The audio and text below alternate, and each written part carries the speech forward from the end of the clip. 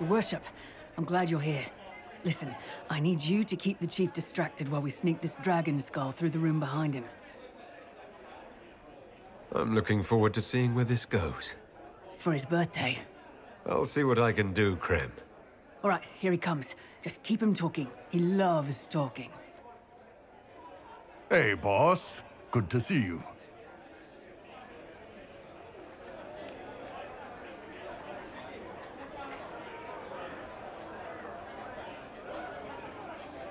It's good to see that the Veil has largely healed, now that most of the major rifts are closed. You might think otherwise, but the Veil isn't technically a physical barrier. It's more like a magical vibration that repels the Fade.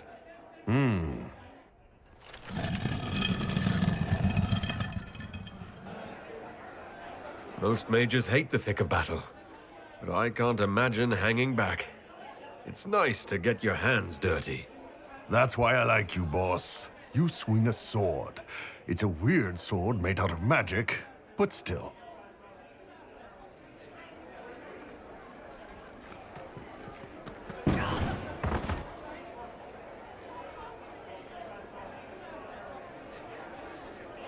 Do you think news of the Exalted Council could affect the lyrium shipments from Orzammar?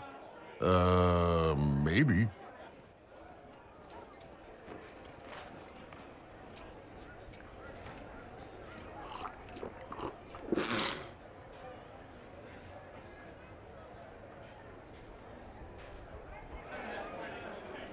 Did you know that Ferelden has its own names for lords? The country is divided into Tairnirs governed by Tairns.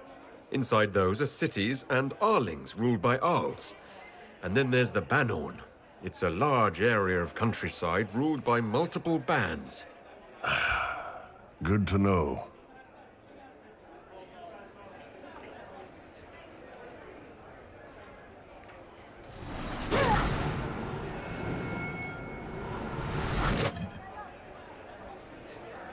It's fascinating to see the remnants of Syrian culture here. Most of it was deliberately erased during the Orlesian unification, under the reign of Mafarath's son, Isarath. Uh-huh. Surprise! Happy birthday, Chief! Oh, you guys. You got me.